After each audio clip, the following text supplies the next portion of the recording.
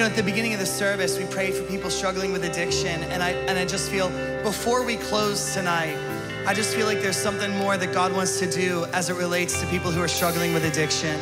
And maybe this is for you online, maybe this is for you in the room, but I brought Rebecca up. Rebecca has been a part of our church for a number of years, but Rebecca has an incredible story.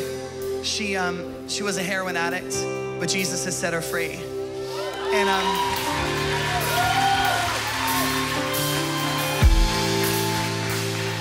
And so I just want her to pray with people who are struggling with addiction, and it could be substances, alcohol, it could be porn, it could be anything. But I just want her to pray over us, all right? Lord Jesus, thank you for your presence, God. Thank you, Lord, for being in this room. Thank you, Lord, that you are a healer. You have to believe that there is hope in Jesus, that he loves you right where you are.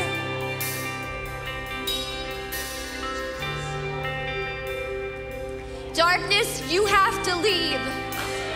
You have to leave in Jesus' name. You are not welcome in the temple of the Holy Spirit. You are not welcome, fear. You are not welcome, insecurity.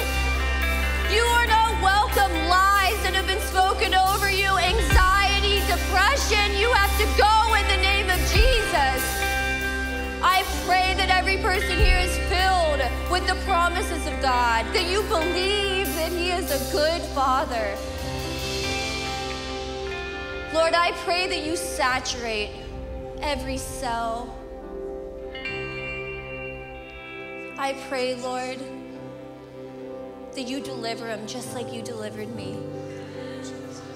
You are a miracle working God. You are a miracle working God. You are a healer. We receive your healing in Jesus' name.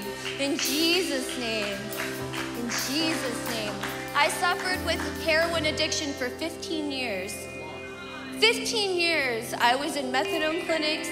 I took Suboxone. I laid in my bed with depression.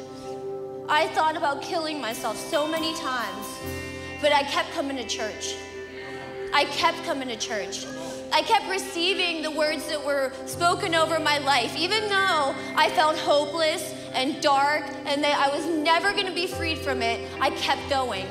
And one day, after years of praying, my family praying, people loving on me, he saved me and he delivered me in that moment, and I never turned back. So there is freedom for you. Receive it. Don't give up. Jesus loves you. He loves you, and he'll leave the 99 just for you.